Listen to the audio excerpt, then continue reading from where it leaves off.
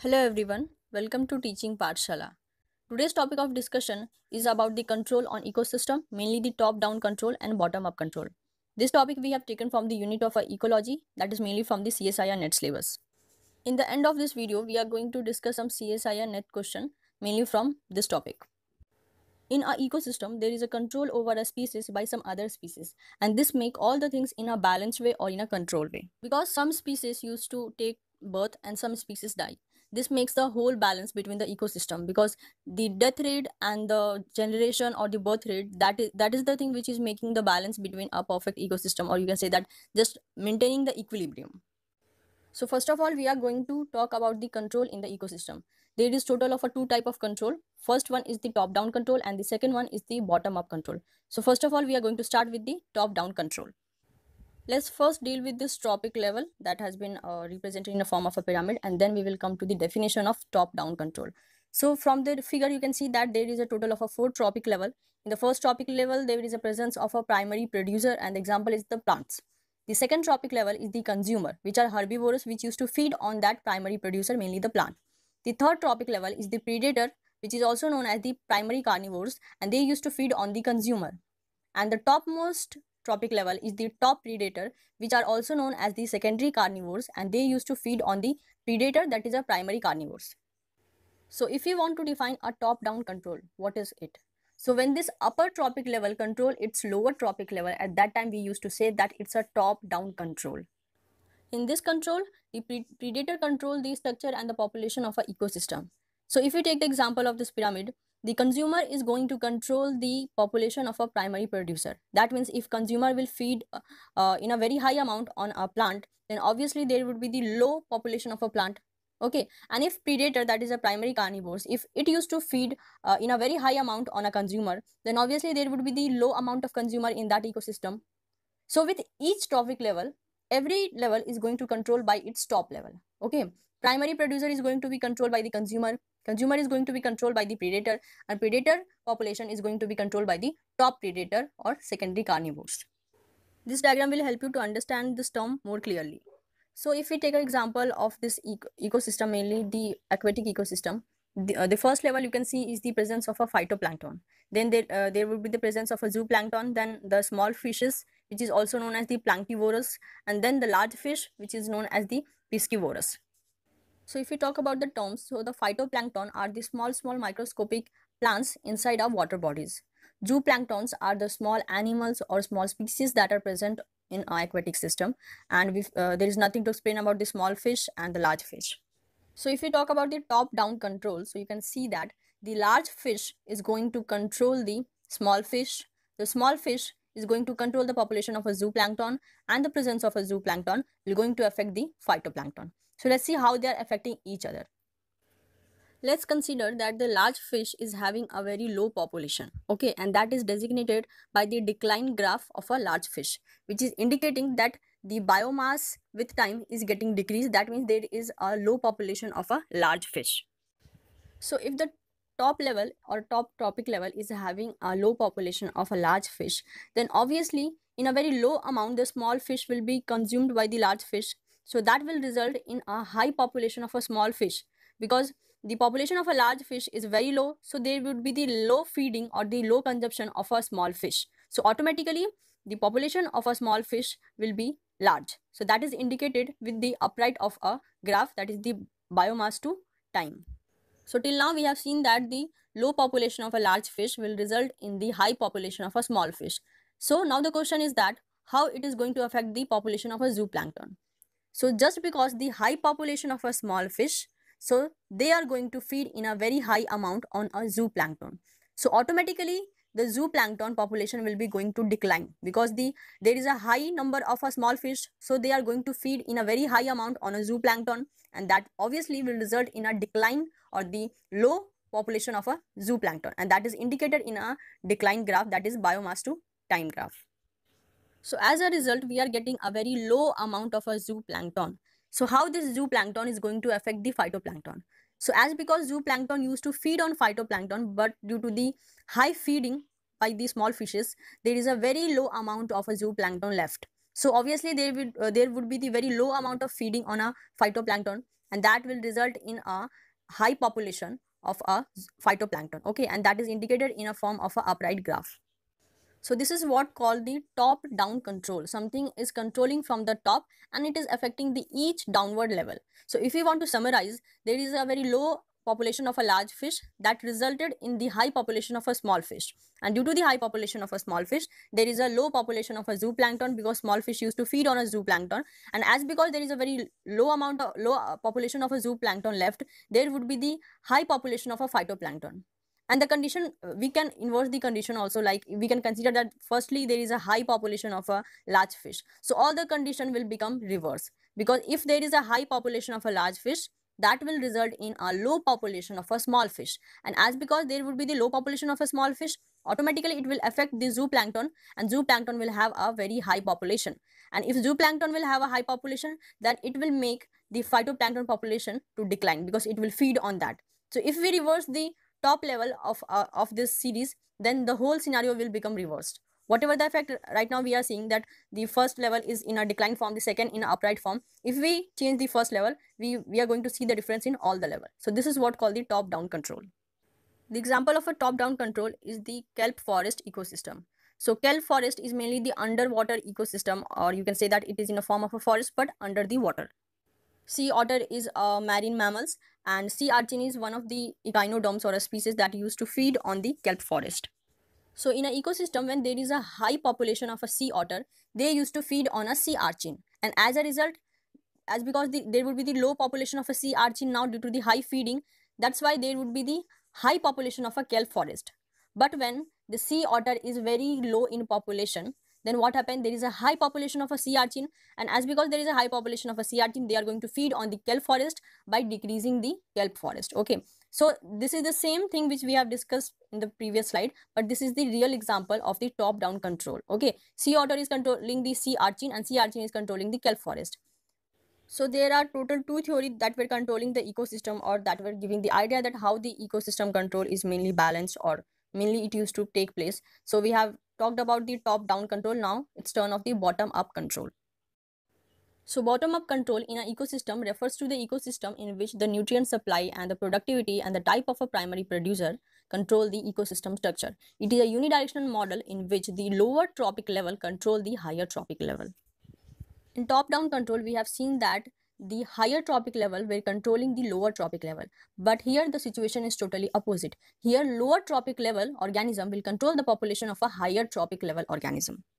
From the name you can say that there is something in the bottom that is controlling the above species. Okay, that's why it is called the bottom-up control. Something from the bottom is going to affect the upper organism. The bottom-up control, there doesn't used to work just like a top-down control, because in top-down control, in one trophic level, there is an increase, in another trophic level, there is a decrease in the population. But in the bottom-up control, there is a uniformity in each level or each trophic level. The first and the most control will be done by the lower trophic level organism, okay, or lower trophic level. So suppose there is a very high or a good amount of a phytoplankton in an aquatic system. So what will happen after that? So just due to the presence of a high phytoplankton, the zooplankton which used to feed on them, they will get increased in their number because they are getting a good amount of a food resource. So obviously they will have that, they will reproduce and they will increase their number. Okay, and as a result of increase in the zooplankton population, there would be the increase in a small fish, because zooplankton is serving as a food for the small fish. So the same rule apply for the small fish also, because they are also getting a good amount of a food resource, a good amount of a space opportunity. They will try to reproduce, they will try to increase their population. And as because they are increased, so that will lead to the increase in the population of a large fish, because the same rule apply for the large fish also. They are getting a good amount of a food resource, so obviously there would be the increase in the population of a large fish. Because the population used to decline in only one condition, when they don't used to get a proper amount of a food resource. But here in bottom up control, with each level there is an increase in the food resource for the another level. Okay, so that's why there is a uniformity in graph also. You can see that in every graph there is an increase in the biomass to time. This is also called the unidirectional model, because each level is going to serve as a food resource for the another level.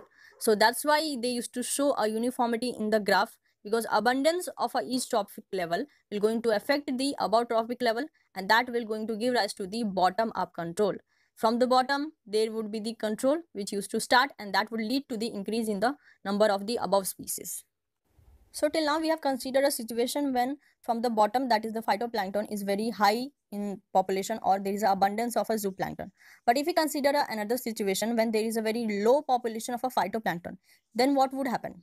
So if there is a very low population of a phytoplankton, that will going to affect directly on a zooplankton. So zooplankton is not getting enough amount of a food in a form of a phytoplankton because there is a very low population of a phytoplankton in aquatic system. Then there will be declination in the zooplankton population, and as because the zooplankton will be decline in the number, that will be going to affect the small fish, and as a result the small fish is also not getting a proper amount of a food in the form of a zooplankton. So that will going to affect the large fish because the small fish is serving as a food for the large fish. So if there is a decline in the bottom level or the bottom trophic level, that will be going to affect the each above level. Okay, and in this way we are going to see a graph in a decline form for the each trophic level. So if there is a abundance in the bottom level, that will going to show a positive response or positive reaction for the each level. But if there is a decline in the bottom level, that will going to decline, or that will lead to the declination of the each trophic level, and that is what called the bottom up control. So in this way, some controls are like bottom up control, some control are like the top down control. Depending upon the situation, depending upon the ecosystem, it is supposed to be decided by that species which are living in that ecosystem, that what control is going to be there in that ecosystem, and how the each species is controlled on a each trophic level. So in this way, there are many different examples of these two concepts. It is a common for population to be influenced by both type of control. The bottom-up resource set the limits for the maximum healthy population, and the top-down force kill off individuals from a large population, preventing the over-exploitation. So in this way, we can say that in a bottom-up control, organisms lower in the food web will determine the population size at each level. And if we talk about the top-down control, then the organisms higher up in the food web will determine the population size at each level. So if we want to summarize the whole thing, we can say that there should be something to control the population in an ecosystem. And it is not like that only the bottom-up or top-down control is also is only there. Okay, there are many type of a control which used to arises at a different situation. But there is some evidences from many ecosystem studies that both this type of a control, they used to operate to some degree. I have tried my best to explain you all the terms in a very simple way because there are many students who are not from this background, that is the ecology. So I have tried my best to explain it in as simple way as I can. And I hope you have got each and every point from this portion, because this topic was very easy, and the questions which used to come on this topic, they are also very easy to solve. So let's consider some questions from previous year. The first question is from 2014 June. A small lake has a 3 trophic level, that is a phytoplankton, that is autotroph, zooplankton, herbivore, and the planktivorous fish, that is a primary carnivore. Into this lake, a population of a piscivorous fish, that is a secondary carnivore, was introduced to study the top-down effect. What is the expected long-term consequences of such an introduction to a phytoplankton and a zooplankton trophic level? So initially there was only a 3 trophic level, that was the phytoplankton, zooplankton, and a planktivorous fish. And after that they have introduced a secondary carnivore or the piscivorous fish to see a top-down effect. And now they are asking that after the introduction of the secondary carnivore fish, what will be the effect on zooplankton and the phytoplankton?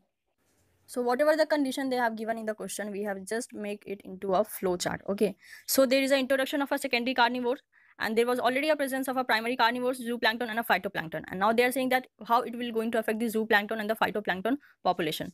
So first of all, if there is a presence of a secondary carnivore, obviously it is going to feed on the primary carnivore, and that would lead to the decline in a population of a primary carnivore. And as because the primary carnivore will be less in number, there will be the increase in the zooplankton, because there will be the very less primary carnivore to feed on the zooplankton, and as a result there will be the increase in the zooplankton population. And as because the zooplankton population is now high, they are going to feed in a very high amount on a phytoplankton. So now let's consider the options. So the first option is zooplankton biomass will increase and phytoplankton biomass will decrease. This option is correct. Okay, but we have to eliminate the more 3 options. So the second option is zooplankton biomass will decrease and the phytoplankton biomass will increase. This option is wrong. I have already gave all the explanation from the help of the flowchart. Third option is the biomass of both the zooplankton and the phytoplankton will increase. No, it will not possible, because this is the scenario of the bottom up, not the top down. Fourth option, the biomass of both zooplankton and the phytoplankton will decrease. This option is also not true. So the correct answer is zooplankton biomass will increase and the phytoplankton biomass will decrease. The next question is from 2015 June. Two lakes, that is Lake 1 and Lake 2, which is a similar trophic structure of a phytoplankton, zooplankton and planktivorous fish food chain were chosen. To understand the top-down effect, some piscivorous fish, those what feed on the planktivorous fish, were introduced into a lake. And this planktivorous fish were introduced in a Lake 1. This is making a total of a 4 trophic level. Lake 2 was enriched by adding a quantity of a nitrate and phosphate to study the bottom-up effect over a period of a time. Changes in the biomass of each trophic level were measured. The expected measured changes in the 2 trophic levels are. So if we talk about the condition which they have asked in this question, so there is a 2 lake, Lake 1 and Lake 2. And in both of the lake, there is already a existence of a 3 trophic level, that is a phytoplankton, zooplankton and the planktivorous fish, that is a small fish. And in Lake 1, they have introduced one more trophic level, that is a piscivorous fish, which used to feed on that planktivorous fish or a small fish. And in Lake 2, they have added a nitrate and phosphate. Okay, and in Lake 1, they are expecting to see a result for the top-down effect. And in Lake 2, they are expecting a result for the bottom-up effect. So first, let's talk about the Lake 1, which is supposed to show a top-down effect. Okay, so the whole explanation for the Lake 1 will be the same what we have discussed for the previous question. Everything will be totally same. Okay, here is also they are introducing the 4th level, that is a piscivorous fish, and this piscivorous fish is going to feed on the small fish. Okay, and as because there is a decline in the small fish due to the feeding by the large fish, there will, as a result, there will be the increase in the zooplankton population. And as because there is a high number of a zooplankton, they are going to feed on a phytoplankton, and that will result in the declined population of a phytoplankton. So for Lake 1, we can say that there is an increase in the zooplankton population and there will be decrease in the phytoplankton population. Okay, and if we talk about the second lake, which is supposed to show a bottom-up effect, we have talked in our previous slide that if there is an ecosystem which is supposed to show a bottom-up effect, at that time anything that has been given to the bottom trophic level, that is going to affect the east trophic level that are present on above that. Okay, so if a bottom trophic level is going to feed with some of the nutrients like nitrate and phosphate, obviously that will going to give a positive response to the next above level. Okay, so we can say that there will be the increase in the phytoplankton as well as there will be the increase in the zooplankton. There will be the increase in a population of a planktivorous fish. There will be the increase in the population of a piscivorous fish. So according to the option, we are going to see that which option is best fitted for our conclusion. So the first option is the in Lake 1, zooplankton biomass increase, phytoplankton biomass decrease. Okay, this statement is correct. Let's see what is there in a second statement. In Lake 2, both phytoplankton and the planktivorous fish biomass increase. Okay, so with our conclusion, we can for now we are considering that the option 1 is correct because it is totally best fitted for whatever the conclusion we have made for this question. The second option is in Lake 1, zooplankton biomass decrease and the phytoplankton biomass increase. This is wrong. In Lake 2, both phytoplankton and the planktivorous fish biomass increase. This statement is true, but the above statement is wrong. So overall, the second option is wrong. The third option is in Lake 1, planktivorous fish biomass and the phytoplankton biomass decrease. This line is correct. The second line is in Lake 2, phytoplankton biomass increase and the planktivorous fish biomass decrease. This line is wrong. So overall, the statement or the option 3 is also wrong. The fourth option is in Lake 1, planktivorous fish and the zooplankton biomass increases. This option is wrong because there is an increase in the zooplankton biomass, but there is a decrease in a planktivorous fish. And the second line is that in Lake 2, both phytoplankton and the planktivorous fish biomass increases. This statement is also correct. But the first line is wrong. So overall, the fourth option is also wrong. So the correct answer is the answer 1. That is, in Lake 1, zooplankton biomass increases and the phytoplankton biomass decreases. And in Lake 2, both phytoplankton and the planktivorous fish biomass increases. So with this, we have finished the topic of top-down and bottom-up control. If this video was helpful for you, then don't forget to hit that like button, and if you are new to my channel, you can subscribe my channel for getting more such videos. Thank you.